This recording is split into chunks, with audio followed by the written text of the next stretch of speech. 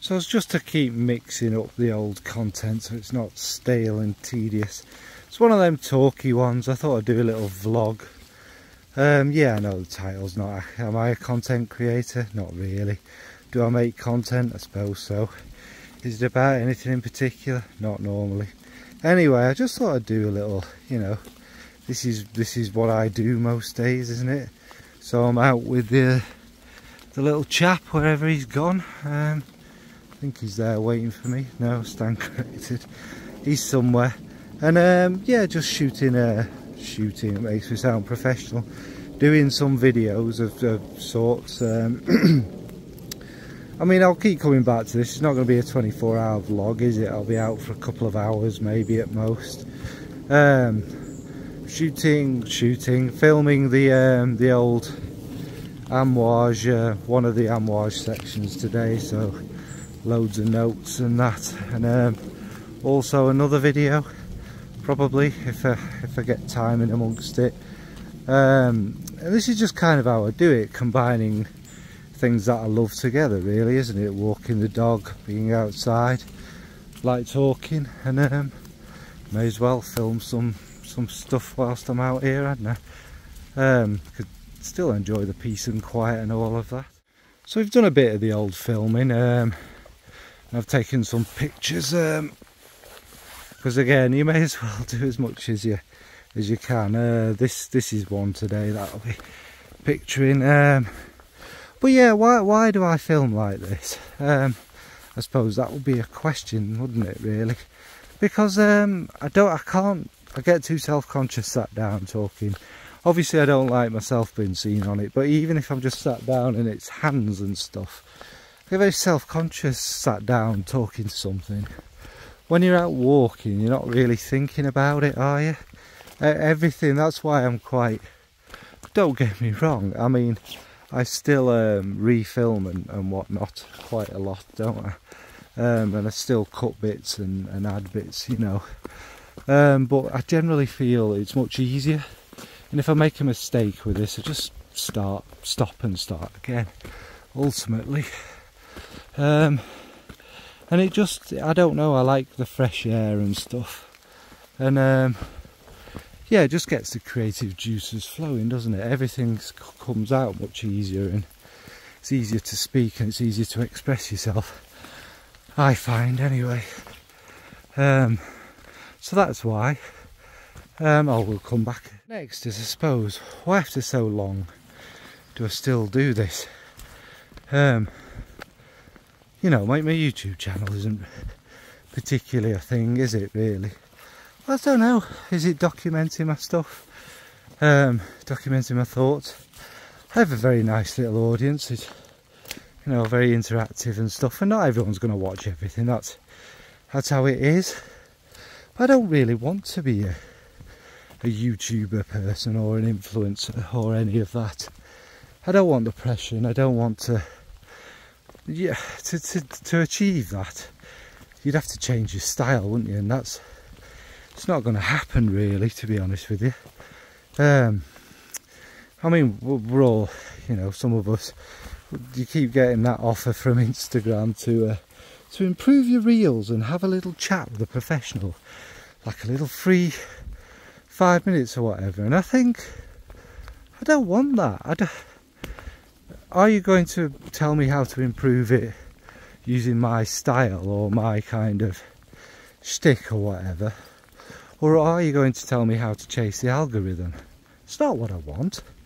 I don't want to make the same content as everybody else, because that would be, what would be the point then?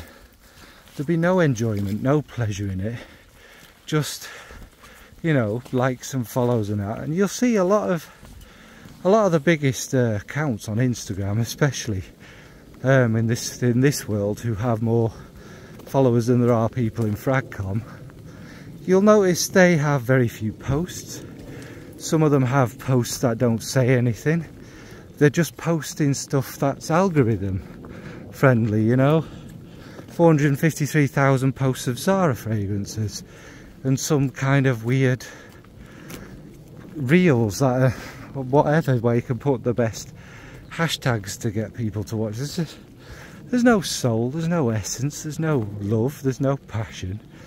And I don't want to become that. For what reason again? Why would I want to have loads of random empty followers? Yeah, so I mean, the reason I'm rambling on about this is these thoughts go through my head quite a lot. I think we all do. I think we all think, what the hell am I doing? I'm talking about smelly water. Why? What do I get from it? Why? You know, I'm not chasing freebies or money or whatever it is that these people get, and the whole fiddling stuff. And you know, I'm not implying anybody does it, even though it's really blatant, buying followers and that. What do you get from that? What sense of achievement and warmth inside do you get from that? Do you go to bed at night thinking, oh, one person's followed me who's like, you know, they're really cool, they've got all this interesting comments. They don't agree with everything I say, but yeah, they're a nice chat with them. Or do you go to bed going, oh, I got 5,000 new followers today, I bought them, woohoo, what a success, I feel so dead inside. I mean, what's the point? Oh, some random company's going to send me a free bottle now that they haven't checked out whether my followers are bought them. It's miserable. And if you look at some of the, I mean, I'm talking about Instagram, but if you look at some of these people with the tens of thousands, they don't have any comments. They have 4 or 5. Oh, you think, I mean, again, I question why I do it sometimes, but you go, what are you doing? What do you get out of that? But it's up to people, and it's much the same on YouTube, isn't it? I used to watch absolutely loads, and then it's kind of, say there's maybe a dozen I watch regularly, and that they're generally people who don't make the same content that's out there, that's continuously the same thing rehashed. And now we've seen on YouTube, yeah, it's tongue-in-cheek, not tongue-in-cheek, some of it's serious. Some of the tongue-in-cheek is blatantly chasing the people who would really watch these things. The panty dropper thing, yeah, my God, as you know, as I see our society in this country crumble down to 200 years ago in the gutter. It's where Fragcom's going, it's where society's going, isn't it? But I'm not here to rant. But yeah, why do I still do it? Because I enjoy it. Ultimately, it's a bit of therapy for me. It's a bit of just something to focus the mind on. Obviously, I enjoy the fragrances. Some of them genuinely do take us to special places and that. Obviously, discovering new ones and that, it's always that thrill, the next thing. Don't get me wrong, I enjoy the ones I have, obviously. But there's what else is out there. It's like being an explorer sometimes, isn't it? But to be an explorer, you've got to take it all in. And again, this is not a video about having digs at people, but you know, you get these videos made of someone who's, if they even have sprayed the fragrance, they certainly haven't spent any time with it, because it might have been sprayed once or something, and they're reading the blurb in a different order. Where's the enjoyment in that? Where's the pleasure in that? You haven't experienced a fragrance, you don't enjoy it. What do you get from it? Just to get the next bottle that you're going to spray once and put on a cupboard or sell like a lot of them do. It's just, it's a bit like going to work ultimately, wouldn't it? Which is not what this is about. So this was a very long rambly section, but that's why. And again, I don't have any disrespect to people who do things differently. Just because I can't understand that side of things, there are people with lots of numbers who clearly still love it and enjoy it. So that, you know, there's no right or wrong, but for me personally, so I guess the kind of final thing, I mean, again, this is, I'll be walking the dog anyway, but look at these views. It's just stunning. Why wouldn't I want to share that with the world? And the rain clouds, obviously it's raining, but yeah, why I suppose the final kind of bit is why my style, if you like. The honest truth is, I don't know how to be anything else. I can't speak in a kind of scripted, you know, formulaic, algorithmy way. I can only talk how I'm used to talking. Now the tedious things here. First of all, when I was young I was sacked, well, let go twice as being a salesperson. So I can't do that because, to be honest, I can't, you know, you can't talk good about something if it's not good. Can't be overly polite. And plus I think a bit of that's being northern, if you like, stereotype. You just gotta say it as it is. What's the point otherwise? It's, you know, I can be abrupt and what have you, but I think I managed to do both with still being polite. There's no need to be insulting, but just you don't need to kind of overdo it with the niceties about something that's not nice. And the other thing is why, you know, I've gone through why the walking style, but why my style of posts? Again, not algorithmic. Why don't I just stick the notes up and a brief kind of whatever it smells like? Why do I go into the little stories or the abstract or the weird descriptions and stuff? And that's because that's where my mind literally takes me. You can go read the notes from anybody else, and whether that makes me, you know, makes me go whatever the word is it viral, or whatever, or loads of people like and whatever my that's irrelevant. I'm telling what I get from the fragrance in my own way. That's it. And it's the same with the videos. Yeah, I do weird lists. I do weird things.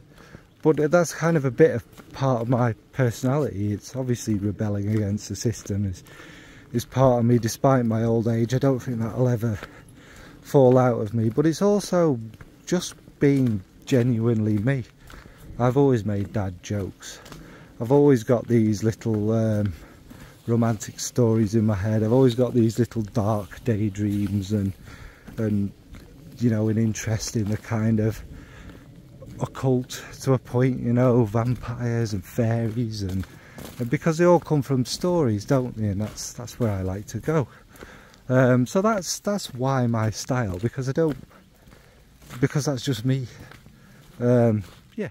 So now this video, you see from the title what it is. This was a kind of viewer's request. Not really. Margot said, why don't you do this video about tender fragrances? And it's the definition of the word tender, I suppose, is quite a tricky one to kind of go with that, isn't it? Tender can mean a lot to everyone, but tender's kind of a soft love, isn't it? It's kind of a gentle, empathetic even kind of love. You can have tender from your partner, you can have tender from a friend or a family member or something.